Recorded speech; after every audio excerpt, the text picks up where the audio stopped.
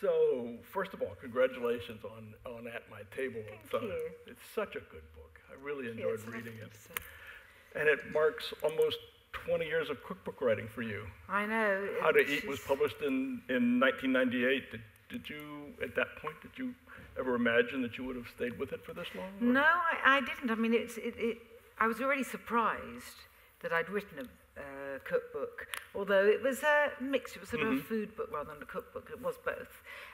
But then I got an idea for a second book while I was writing that, and then I thought that was those two, and that was that, and it transpires that's not been the case. Why? Because I enjoy it, and I believe in doing things that give me pleasure. So every now and then I think, well, you know, should I do other things? Maybe, but I enjoy it, and I enjoy reflecting on food. I like the cooking part, and I like the writing part. When I say I like the writing part, all those of us who write both, I enjoy the writing part, but it's also I do an awful lot to postpone the writing part. That's because you're a writer. But I enjoy it, and I feel there's an awful lot to be said about life through food. Right, right. As with all of your books, you have a very specific point of view about food. And in the introduction to At My Table, next couple questions I'm going to preface with quotes, so bear with me. You wrote, our gastronomic awakening has been to a huge extent restaurant-led. It is, you might argue, by tasting food that we have become interested in cooking it. But restaurant food and home food are not the same thing, or more accurately, eating in restaurants is not the same thing as eating at home. Well, I went back and looked at the introduction for the first book. Yeah. The message was pretty much the same. Yes. When did you start learning about food? Well, I learned about food from a very young age. I came from a food-obsessed family. And when I was young, it was considered really vulgar in England to talk about food. You know, not vulgar is the wrong word, but you didn't do it in polite society. You didn't say that was wonderful or like that. And I think but nevertheless, in my family, everyone always we spoke not just about what we were eating, but what we'd eaten before, and then what we were going to eat, and that was always a big subject. Now, funnily enough, I was actually I wasn't much of an eater as a child. You know, I didn't start eating properly until I was about 15, but nevertheless, you know, I was brought up in that culture. It was a language we spoke. When you say that you weren't much of an eater when you were young, was it because you were picky, which would indicate possibly a certain discernment, or was it just that you weren't interested? I think about this, I can't remember enough, except that I was brought up in an incredibly old-fashioned way. I mean, my childhood was, you know, a very long time ago, but this was old-fashioned even then, which was that if you didn't eat everything in front of you, well, you had to eat everything in front of you, and if you didn't, it would be brought back cold at the next meal. And this is not a way to make anyone interested in eating, and I also think it makes everything into a battle. Right. And that's not good. I got more interested in eating the more sort of input I had over what I was eating. I was interested in food, and I did eat something. I mean, for example, I used to spend Fridays with my maternal grandmother, and we'd go to the butcher together and get something. And I remember, we used to have brains with brown butter and capers, delicious. And she always used to tease me. I mean, I ate more with my grandmother than I did at home, but she always used to tease me once that it was strangely for Britain, but it was very, very hot. We were in Brighton by the sea, and it was an incredibly hot day, and she thought, we have to go into a cafe and get some water and something, get cool. And as I went in, they said, what would you like? And I said, could I have some hot chocolate and buttered spinach? And so I obviously had my own notions of what I wanted to eat when. I wasn't picky in the sense that I only wanted to eat sort of children's food, right. But it was difficult, and I think I didn't like the culture of eating, and it's, you know, like school food was pretty bad. But then, funnily enough, I was sent to boarding school, and that made me really get interested in food, because the food was so bad there. I spent all my time, I'd be reading food books or I'd be thinking about what I wanted to eat. So in many ways, that's when my food obsession started. And part of that is that following through with cooking, you have control over that now. Yes. And also I think that for me, the food became associated with home. Because, when you're at boarding school, you're not at home. And you're eating in a sort of institutionalized way. So the sort of, it's often about simple things like, a soft-boiled egg that's going to be just as you want it, or a bowl of soup that reminds you of home. So all those things have, I suppose, have much more currency. Was there a time when you didn't want to cook, and what changed that? No, there wasn't, but I do understand it. And for many women of my generation, their mothers were insistent their daughters didn't get chained, to the stove. Right. And I understood that, but then any particular mold you force yourself into becomes a prison. So, but in a way, just if you want to define yourself by cooking, that can be as difficult as defining yourself by not cooking. And I think that it's difficult because I enjoy cooking and I cook a lot. And maybe it is partly a control issue. And, but nevertheless, I think that one has the freedom to change or to learn to do different things. And one of the things that made a big difference for me was learning how to bake, because I'd been brought up thinking there were cooks and there were bakers, and I was a cook. And I couldn't bake, and couldn't make pastry and all that. So when I became someone who could, it was so liberating, because I do think we tend to decide in advance or decide too exaggeratedly what kind of a person we are. That I'm not that kind of a person, and I am that kind of a person. And in some ways, it's helpful, but I think maybe it does make us too fixed in our identities. And the stakes are higher, I think, for women than for men. I mean, as a guy who learned how to cook, it was like anything that I did was praiseworthy because my wife didn't have to cook. But I think for a woman, there's always there's a stigma attached to not being a good cook. Like, for example, for me, all the men in my family worked on cars, and I could turn changing the spark plugs into a $500 engine rebuild with just like, it was completely simple. Yeah. But it was different for cooking, and I think I think that's true. I think it's changing. I don't know. All the young people I know, I feel that there isn't a huge difference between the young men and the young women in cooking, if anything. Because when, in a way, what you're talking about, when I was younger, when men cooked, it was with a bit of a fanfare. And it would be quite elaborate. It wouldn't be everyday food, and it would be quite elaborate, and it wouldn't be just the sort of food that is, put on the table. And I think that may be changing. I also think, what I would say is that I think you need to create a sense of home and a sense of safety at home for men or women. I think we all need that. And there are many ways of doing that, and some people, but for me and for a lot of people, that it's through cooking. Right. In the same essay, you write about the current culture's promiscuous use of the word chef, which now seems to apply to almost anyone who can stand facing a stove. You write, and I think this is important, following on what you had said, we are not chefs. We can't do things that chefs can do. We don't have the time, energy, or training. But to deduce that we are inadequate at the task of creatively feeding ourselves and others is madness. So to you, what are the most important differences between restaurant cooking and home cooking?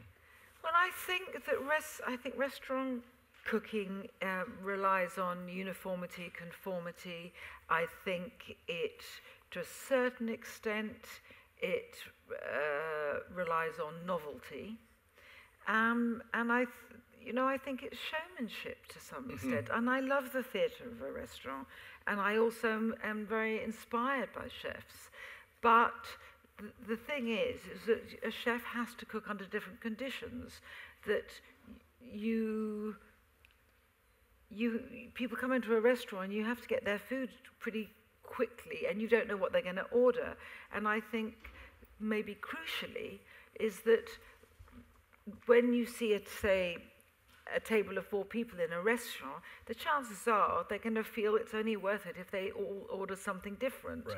Whereas at home, what makes eating around a table so important at home is that you're sharing the same food, and that's symbolic as well.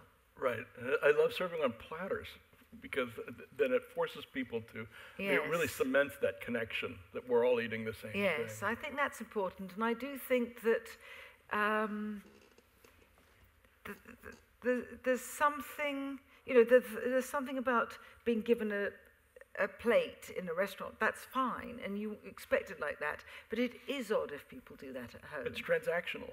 Yes, I suppose so, and I think that is the difference. I mean, as yet, people. Well, I suppose there are the sort of food, the restaurant versions of Airbnb, but generally you don't charge people in your home, and it's much.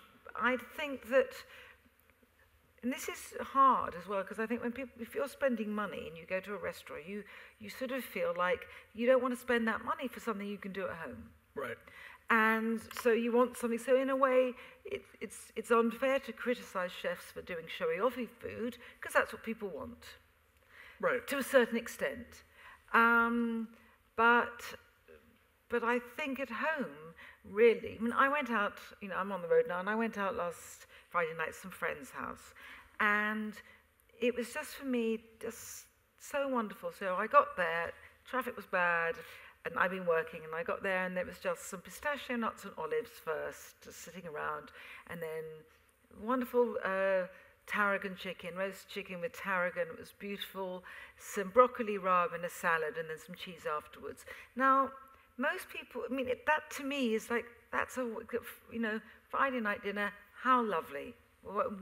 What's better? Right. And I think that the idea that people have, which is it's meant to be more like a restaurant, that I've got to think of all these different courses and I want to impress, but that's not what you want. I mean, that's not what you want from someone's house, and you want to be welcomed and feel relaxed and share something, and I think that's so important. I think essentially home cooking is about the guest and rather than about the cook. Yes, I think that's true, and I think good restaurants understand that too. That it's a bit about both, because in a way we were talking a bit earlier about how we don't go out very much to restaurants, but you return to the restaurants where you're comfortable in the room, and the same at people's houses. You have to feel comfortable. And it's so much more important to make someone feel comfortable than for them to think, this is the most wonderful culinary gastronomic experience of my life. Right. And I think the same is true in a restaurant. I think that I find it kind of unrelaxing if, there's that big fanfare as they bring the food, or that you're expected to respond all the time.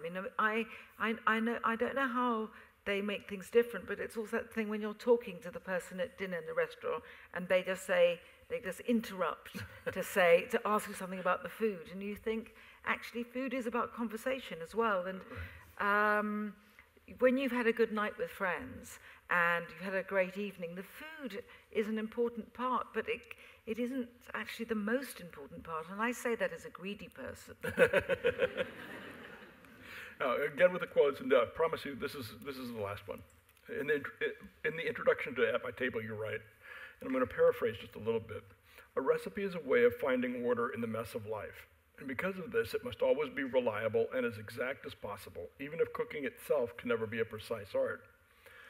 So as a recipe writer, how do you balance the need to be reliable and exact with the desire, which is evident in your recipes, to allow the cook or to allow the reader some leeway for creativity? It's a constant struggle, because I write at such length, as you can imagine, that in the end things have to be cut. Otherwise the recipe goes on for 5 pages, because I'm saying, well, it really depends, what pan you're using, and I find this. And so what I try and do, I think about this an awful lot. And I try and give a range of measurement when it's not crucial. So you can tell if there's quite a lot of difference. If it's, 1 to 2 cups of something, that it doesn't really matter. So you can sort of do what you think. I try and explain in the recipe what I'm looking for and why I'm using a particular ingredient. So perhaps you can work out what you could substitute, because you can't actually write every possible substitution in, and when it matters and when it doesn't matter. In baking, I am very precise, but even so, you can't just say bake in the oven for 30 minutes, because ovens do vary, and you need, so I think I will give a range of time, and I will always say, again, what to look for, how you can tell this particular cake is ready. One of the things that really impressed me, one of the things that has really impressed me about your recipes is how you balance. As a recipe writer, you always want to try and cover every possibility. It's like, what's it going to look like? How is it going to be? What should it smell like at this point? And you end up with like a Judy Rogers cookbook where it takes 8 pages to roast a chicken. With your recipes, the technique part is the writing is deceptively casual, but you always seem to hit those key points in the technique, but still keep it to like a page or 2. Well, sometimes I do, and sometimes I do. Is that a good editor, or? No, sometimes I do, and it really depends. So when I really feel it needs more space, then I will give that, and I often do that in the introduction. My introductions are not just, clearing my throat. There's an element of that, but it's easier to explain something like that in an introduction. I think, in a way, I feel I carry my readers with me a bit, and they know how I cook and what I think is important, and I feel that I have to bring people into the kitchen. So I'm not interested in barking orders at people. So I do want to be quite conversational and to say about, don't worry about it here or look for that. And I think it's important. And there are times when I need more space, and at other times I think if I write too much, it actually makes things more complicated.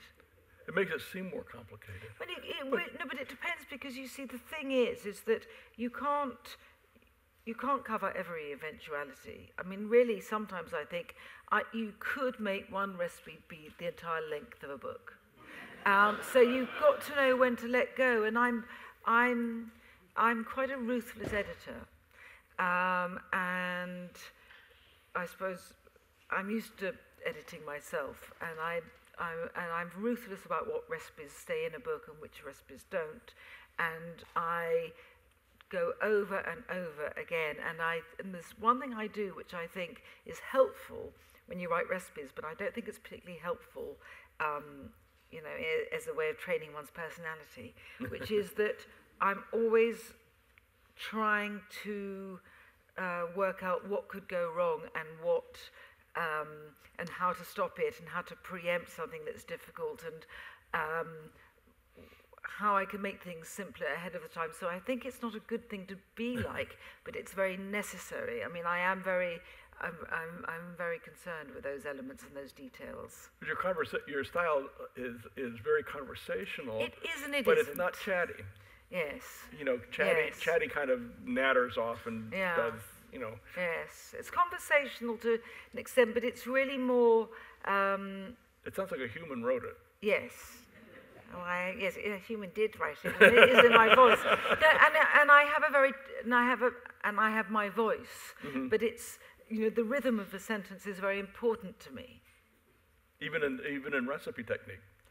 Yes, although I struggle because I sometimes have to allow the words to clunk up against one another, and it makes me unhappy.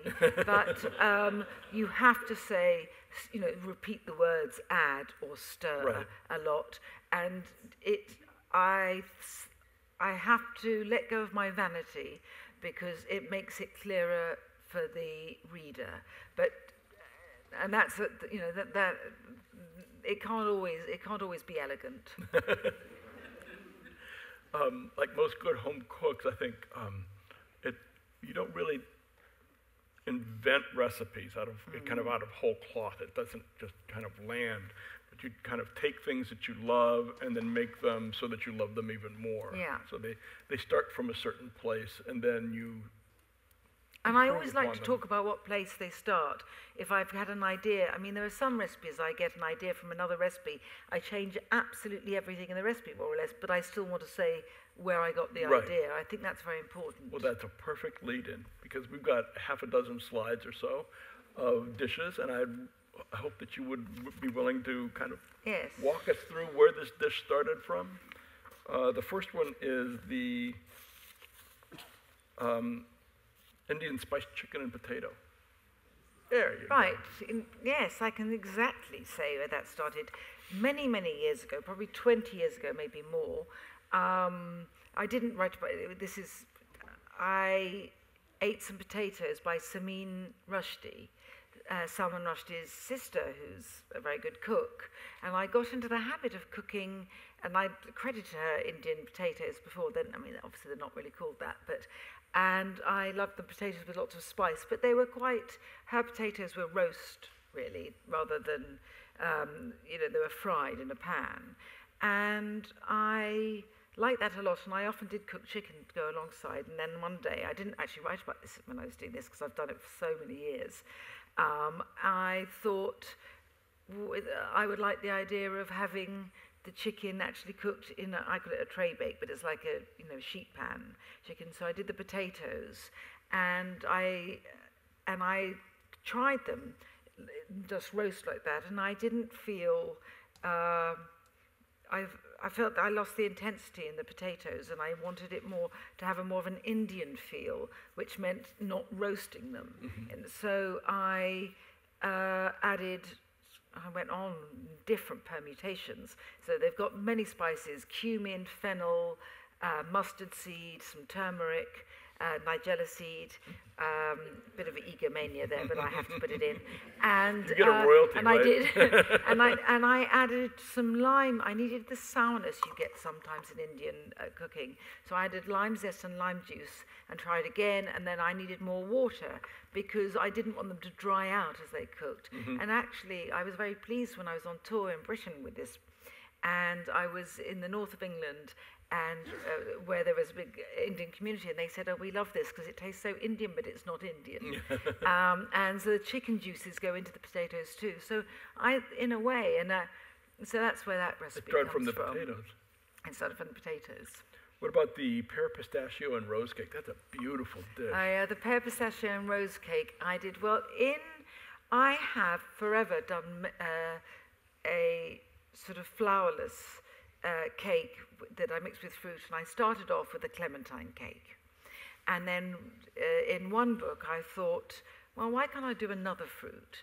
And I did a cake with apples. I made an apple puree, and apple sauce you could, and then I made it and tried that. And then in my last book, I mean, especially these days, people love gluten-free cakes, but I've always cooked this because I like the heft in a way of a cake that is made like this. And so I did a cake with my last book with dried apricots, and then I wanted to do a birthday cake for a friend of mine who doesn't eat flour, and I thought I would try making this cake with pear, but I thought, well, you really don't need to cook it in a way, because if you cook pear, I didn't need to in the way I did with an apple.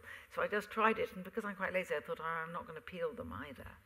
I mean, I took the core out, but made that great. And I wanted some pistachios and a bit of rose water. and it worked wonderfully. And I got those edible rose petals, which are sort of edible. I mean, you wouldn't choose to eat more than one, but they do look rather beautiful. And what's quite funny is that Yotam Ottolenghi and I have got an identical cake. I mean, in our books came out at the same time, so it wasn't as if one of obviously that's slightly under the influence of Yotam's particular school of cooking. But I make that an awful lot because it's so easy. You just put everything in the processor all at once, so it's just that thing of, as you say, I know vaguely what weights and measures work in terms of their proportion or the ratios, and then I work from that, and I had to play a bit with the pears, and I dare say, what's quite good with this one is that it's quite good if they're not too ripe, and since it seems to me with pears that they nearly always get them when they're not very ripe, and then they go so that's quite useful. What about the Queen of Puddings? Queen of Puddings. Well, that's a very old-fashioned, traditional British, well, we call it a pudding and dessert. And it's like many very, very traditional desserts.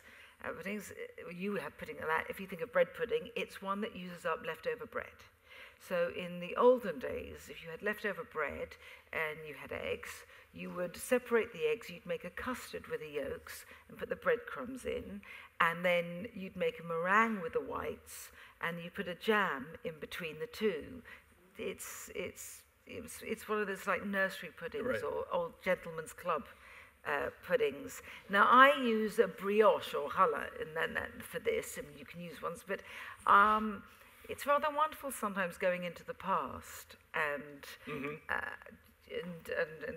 revisiting recipes like that, and it's such a, it looks beautiful, and it looks delicious. It is really delicious. It's very old-fashioned tasting, as you can imagine. It hasn't got a huge interplay of textures. It really is something you just spoon in very happily. Yeah. What about the radicchio chestnut and blue cheese salad? Well, do you know what? That I adore radicchio. I like all those bitter leaves. Now, that is slightly based on a recipe I did for the New York Times a long time ago, when there's a dressing I did for a salad when I was writing a restaurant column for the New York Times, and it's really bitter. It's for bitter orange, which for us is like marmalade season. We have Seville oranges, but you actually otherwise just approximate it with using ordinary eating orange and lime juice. And it's got some whole grain mustard and a teeny bit of honey and just a teeny bit of toasted sesame oil. And I sort of carried on using that because, when you find out, normally I don't make a dressing. I just squeeze a bit of lemon, a bit of salt, a bit of olive oil, and just toss the salad. But I like that dressing, and because I use, we get bitter oranges in around January. It's when in winter, it's when the bitter leaves are at their best. I mean, radicchio is so good then, fennel is good, and so I was really playing with those winter flavours and started making it. And so I had some vacuum-packed chestnuts at home, and so I used that with it. And I just feel there is just something about, the mixture of the sharpness and the oranges and the texture and the different flavour, and blue cheese. I mean, any excuse, I'll put it, blue cheese. And actually, I do sometimes make this with walnuts, not chestnuts. It depends on the time of year. And of course, this is a very traditional, the blue cheese, walnuts and radicchio is a very classic Italian combination. What do we got? The spicy mint lamb. I like this story. Oh yeah, this is, I'm going to talk to you about... Plus I like lamb chops. Yes, I'm going to talk to you about a sauce that will appall a lot of people. So in England, we have a very traditional mint sauce that we have with lamb. And I remember my mother would always make it, and she'd have a little hand mincer for the mint, and she'd add a teeny bit of sugar to help the flavour come out. I mean, really like a pinch of sugar, nothing more. And it would be boiling water and vinegar. And it sounds disgusting, but actually it's rather nice, and we like it. And you eat it, and the French look down on us, but we eat it with lamb. And I had some lamb cutlets, which I thought, and I had some preserved lemons in my fridge because I love using preserved lemons when I cook, and then I always want to use recipes that will use them up. What is the point of, just leaving ingredients not... There's always half a jar in every refrigerator. There's always something, and I just thought, right, I'm going to use these. And I did I suppose you could say, using the flavors, the sharpness, because a preserved lemon is really quite intensely sour. So instead of vinegar, I used the preserved lemons, and I added garlic as well. But basically, it's like a new take on a mint sauce. And then I echo the fresh mint thank you. I echo the fresh mint that's in the salsa, which it really is, with dried mint when I marinate the lambs. And I normally do thyme, so without thinking, I will do thyme and lemon and this bit of red pepper flakes. But I do it with the dried mint, and I make this a lot. And of course, as you know, recipes don't stop when they are put in a book. And since then, I find I just use such a different mixture of herbs, because those preserved lemons make it. They're so great, and I use this with the meat, but it's equally good. I often have it in the weekday supper on a roast sweet potato, or you can dip chips in it, and it's just great. That sounds wonderful. I'm making myself hungry now. Now this is one I don't think you'll find a traditional root for anywhere, the tomato and horseradish salad. No, I'm afraid is it's just, that isn't, it works. You're getting kind of so chefy well. there. No, it wasn't. It was really just, having, leftovers and having the, horseradish in the fridge and sort of feeling, Fresh horseradish. Fresh horseradish in the fridge, because I think my memory, and I don't know, is that I'd had roast beef and I'd made some fresh horseradish sauce to have with it. And then I thought, when I was making, wanting to have the cold beef and having some tomatoes, using the rest of some of the horseradish in the dressing. And it's extraordinary how well it works. I wasn't actually planning to write a recipe with it, but then it worked. So then I had to work out how much I'd put in, and go backwards. You have to go back do and it reverse again engineer and again. Yes, that is the story of writing cookbooks, isn't it? The endless reverse engineering from the food one eats at home, and it's so great. And I've since had it with mackerel and like all oily fish. It's so wonderful with the horseradish. Yes. And Turkish eggs. Well, Turkish eggs, I should say, I had from Turkey, but it wasn't. There's a restaurant in London that a friend of mine who is a Kiwi has, and I was there for brunch, and I thought, this is something called chilber, I think, as far as I can work out. So you're nodding if anyone's Turkish. If I've done too many, I can't help myself. And I'd read about this, and I'd always thought, I really poached eggs on yogurt doesn't sound very good, but anyway, let me try it. And I really loved it, actually. And then when I wanted to do it myself at home, first I had to teach myself how to poach eggs. That's been one of the things I've always been frightened of. Well, there are many other things, but that's one thing. But also, I suppose, you change things as you like them. So what I did then is I made it smaller amounts, because it is really terribly rich. So it looks like it's quite a mean, amount of quantities in the book. But, everyone who reads my recipes knows that my portions are not mean. So, but I felt that I wanted the yogurt. You do a sort of yogurt with garlic, salt and garlic in it. It's quite strong. It's not like an everyday breakfast. And so I did it in a bain-marie, in a bowl over water, because I found that when I put the Greek yogurt like that it whipped up a little. You do that in a couple of the recipes. It's a really great tip. And I did that, and I found it just whipped up. Yeah. And I also felt that it it sort of married with the poached egg better because the temperatures were the same. And I did that as well in the fatty when I made it. And I think I'm not terribly good about having ingredients too cold. I think that it stops you tasting them. Right. And last, I get the rose and pepper pavlova, which is just beautiful. Well, I'm a complete, as I've said before, I'm a pavaholic.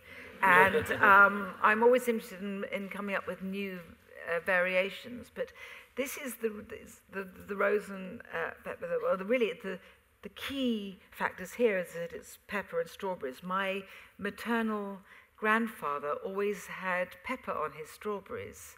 And in fact, it was an Edwardian practice. Obviously, he wasn't at all. But and I was thinking about that. And he always used to say it made the berries sing. And I played with various different ways of doing this. And I actually felt, for me, what worked is putting the pepper inside the meringue part. And I balanced that with some rose water, and it gives it a sort of almost Turkish delight feel, but not as strong as that sounds. And I also feel that there's something about me that I quite like the fact that I'm using what I used to refer to as school pepper, the sort of pepper that all chefs would look down on, because you buy it in a tub ready ground. And that's what you need to make this recipe, which I like. And then with the strawberries, I actually macerate them in some passion fruit juice. And it's just it's a wonderful combination. That sounds like it. But in a way, that's what it is. So I get interested in the play of flavors. Someone once wrote, "To know a man's library is in some measure to know his mind." I think that's true of cooks and their kitchens as well. Can you describe your home kitchen for us, and what are some of the things that are in it that might surprise us? My home kitchen, it's so incredible. It's got so much clutter, and it's very hard to. It's how I construct my kitchen. So I don't like things in drawers too much or behind cupboards. So I don't have any doors on cupboards which are above sort of waist height, because I find it makes me feel claustrophobic. They're all coming in at me, and I like to see everything. I like to see every plate I've got and the bowls. I mean, there are some ugly things I do keep underneath, and if I don't use them a lot, but mostly that I have all my saucepans and everything hanging up around over the stove, over what we call a hob. But the difficulty about that, obviously, is you have to wash them an awful lot because you're getting grease. You get all good oil. Yes, I like everything. I feel that the thing with cupboards or drawers is that you always find the wrong things in it. So I find I keep as much cutlery out in little, not quite vases, but that sort of thing. So I think otherwise I keep too much. I once read an article saying that no serious cook keeps any bottle of anything out by the stove. Well, I just keep so much out by the stove. So I feel that sometimes I have to have a big clearing up session every now and then. And if something starts living by the stove, it ends up there. I have many different forms of chili and pepper by the stove too. But I don't know if I have things that would surprise. But I have many. Yes, and I've got more oven gloves and tea towels than you can believe possible everywhere. Even though gadgets? I sometimes forget. Gadgets. I mean, some cooks sneer at them. Some cooks collect them. And are there handy tools that? There are, but also I will buy. I mean, I have to stop myself buying things. And I did once. One of my books had a whole chapter called "My Kitchen Gadget Hall of Shame," and I think it's interesting because I can be very emphatic that something's not worth having in one book, and then 10 years later I've completely changed my mind. But I'm very, very fond of you call it an immersion blender. Oh, Yes? Not you personally, but generally. I think that is I feel now I Oh, you use do that. the aioli with it in this book too. Yeah, I do stick blender, I call it. I make curry paste. I use it all the time. And I think it's worth getting the one that has the strongest motor you can. But I find I don't really use a processor that so much now. I mean, I've got one, but I find Probably a the stick same one blender- that you started with. Yeah, well, I don't know. I think that I'm sure over the years I've gone through rather too many of them. But I mean, like, I don't have a blender at the moment. That's also true because I have a NutriBullet, which I stare at. And, but I certainly think an immersion blender is wonderful, and it's much easier on the washing up. Yeah. And I like it. And I realise as well that I like it because I'm sort of part of the cooking. It's not taken away from me. When it's in the processor, you have to put a lid on, and then I feel left out. Right. And there's always a chance that the lid's gonna. Yeah, that's maybe. But I don't know, so I like that, and I'm very keen on the microplane graters. Oh. You know, the fine, I really love those. I And use silicone those. spatulas. I do like silicone spatulas. They are great. They don't make my heart sing. But they are, you know, but Not they like are olive good. wood or something No, like that. but I mean, but they are very useful, I admit. I just wish they weren't such ugly colours Yes. often. But so, and otherwise, well, my Mezzaluna, you know, the double handled knife, that I couldn't really live without. But good, I mean, I get pleasure from good pots and pans. Right.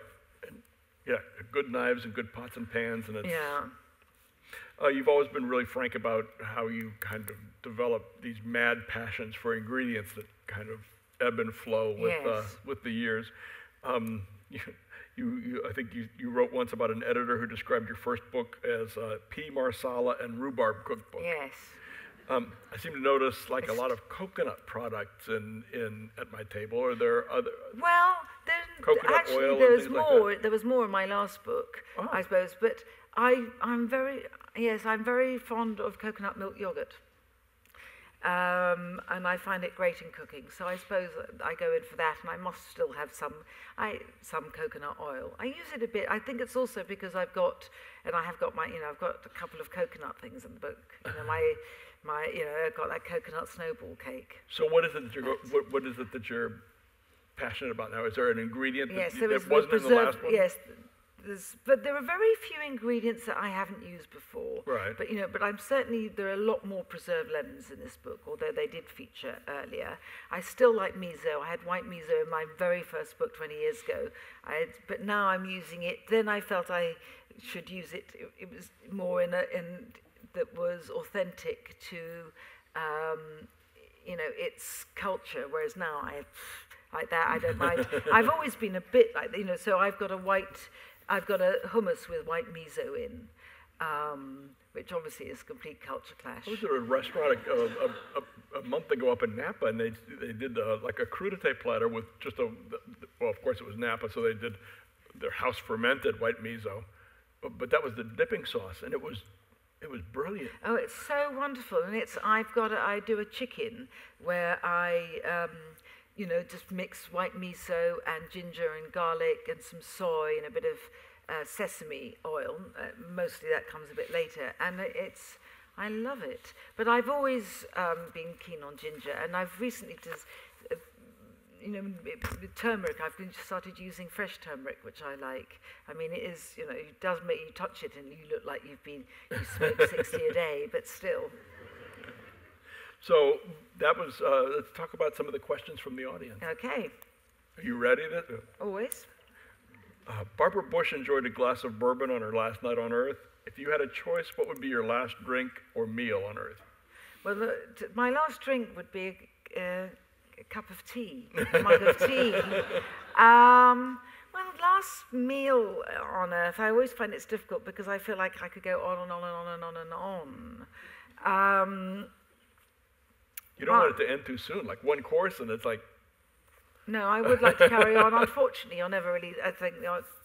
So I think I always feel. I go slightly basic, old-fashioned things, very traditional Italian. pasta with clams, but the white, white sauce, no tomatoes for me. I'm Northern Italian, not Southern Italian. And then, roast chicken, for sure. Roast chicken. I wonder how many cooks would answer that. Yeah. I think that would be a significant number. Cooks, a perfect roast chicken is just. Yes, a perfect roast chicken. Although I might have to have my pea and chicken tray bake simply because I do love. I find there's something about peas which is so comforting. I'd have to have a very sharp fennel and lemon salad, but then I might also have to have a really good grass-fed steak and really good fat chips. Yeah, so we're getting up to 6 or 7 courses. You may never have to leave. But you'd have to. Fat fries in this country, fat fries. And dessert. And I'd have to have a really beautiful blue cheese, some fresh blackberries and cream, and I think maybe a pavlova. And then I'd have to end on a savoury note, so I go back into the cheese then. Or a really fantastic salad. Be time for a very good salad at the end. One of your readers writes, you have inspired me to want to eat in bed, but I am a neat freak. Any tips? I feel, well, yes, my sister has something that she calls the food towel.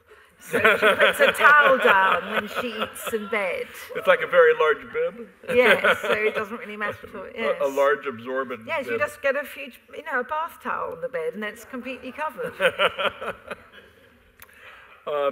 Have tacos arrived in England? Yes, but and there are 2 taquerias that are meant to be very good. I haven't been to them. I don't know. I would like to think they were very good. I mean, I love being on the West Coast and eating tacos, but the thing is, it's really about, making the tortillas, isn't it? I feel rather bad that when I have recipes for tacos, they're not really, authentic, and I don't actually, I let people buy them, which is buy the tortillas, which is probably you shouldn't let people do. I shouldn't do. I let myself do. I should say.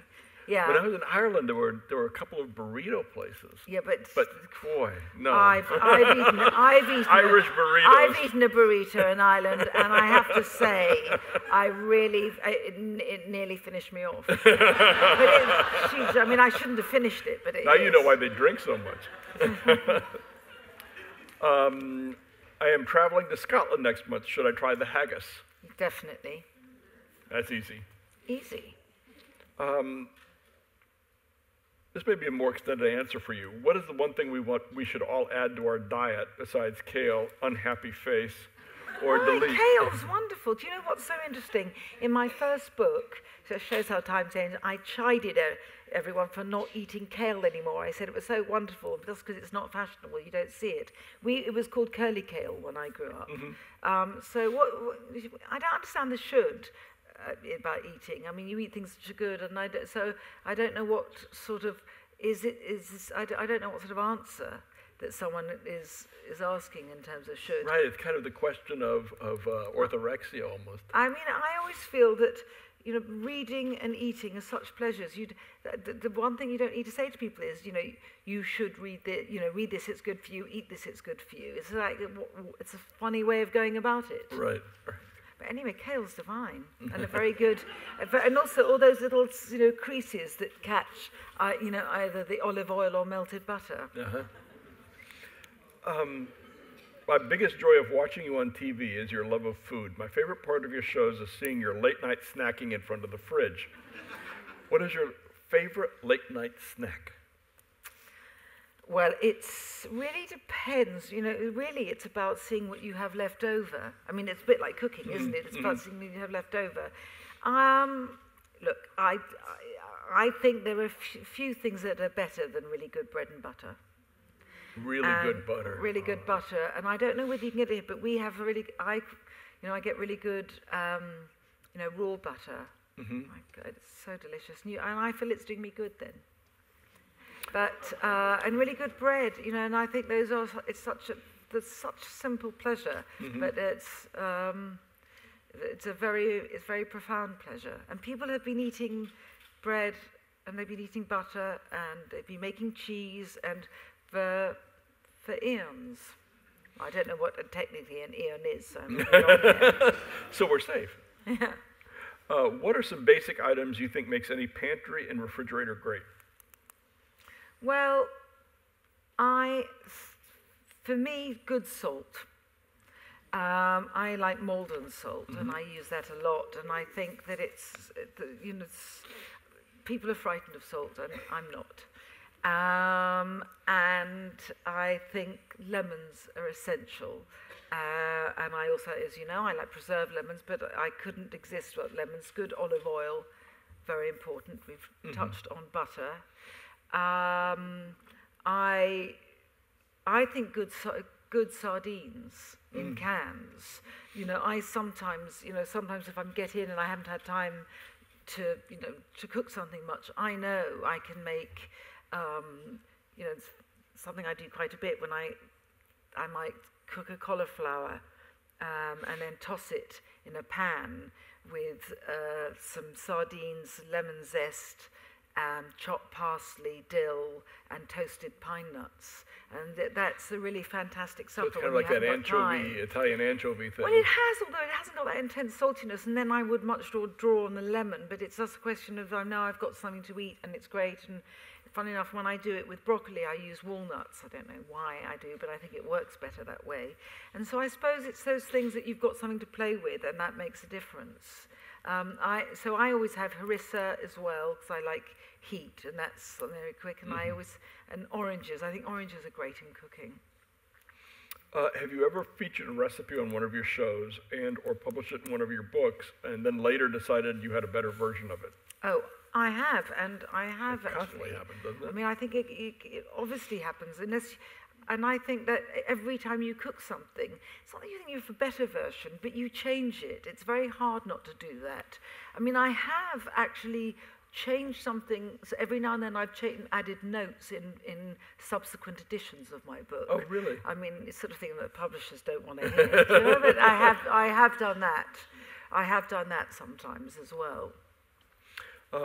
What is an American food item that you wish more English people knew about or used, and vice versa? It could be a seasoning, condiment, or a particular dish. Well, I love Meyer lemons. Am I pronouncing it right? Is it Meyer? It is, isn't it?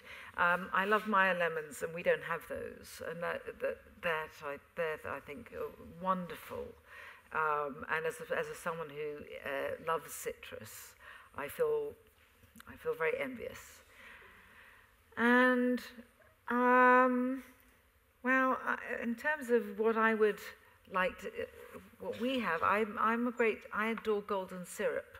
You call it Lyle's, is it? Because I think that corn syrup is fine, but I mean, to me, it's either, you have maple syrup or you have golden syrup, and I think that corn syrup doesn't really taste of anything much. And I love golden syrup, but also I'm a great English mustard fan, as people know, and I feel that the mustard with fire. English mustard is kind of like it's English wasabi, and it's wonderful.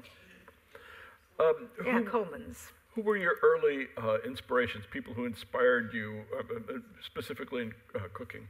Well, my mother did, and terrorized me in equal measure. And otherwise, there's a writer called Anna Del Conte, who is now 92. Love her. You like Anna? She's great. She's on Marcella Hazan, and in fact, she did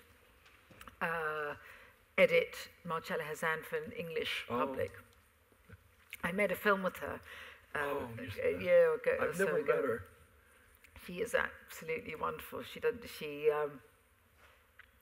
She's still going, 92, still going in recipes. And there was a documentary which I was very honoured to take part in about her. And her books are wonderful. I don't know if you look her up, anyhow, I don't know which ones are for sale in America, but she wrote the gastronomy of Italy. The dictionary is available. Yes, and her book about the classic cuisine of northern Italy is wonderful. She's on. There was a wonderful book that's out of print that was called A Tavola in America, Entertaining all'Italiana, which I love, rather old-fashioned title in England. And I think it's a lot of the recipes are in a book that's called something like artichokes, amaretti, and apple cake or something, which is kind of her greatest hits. It hasn't got pictures, so that's often hard. But she's a wonderful writer. She did a wonderful book on the history of pasta. Yes. And she went back and did a lot of research on kind of commercial pasta making and how it developed. And Yes. there was a great anecdote in it that when in Naples, when they started making dried pasta in factories, that they would put the dough in these troughs, and then the workmen would walk on it with their bare feet to knead it. And so when they finally accepted some level of mechanization in a very Italian fashion, what they did was they made these workers statues out of cast iron that looked like real people, and then they would push them across, back and forth across the trough. That's so wonderful. Yeah. How would you define yourself? As a cook, a baker, a food writer, a TV presenter? A food writer and an eater. I think that's a great place to end it. Oh, well, my pleasure. Thank you all so much.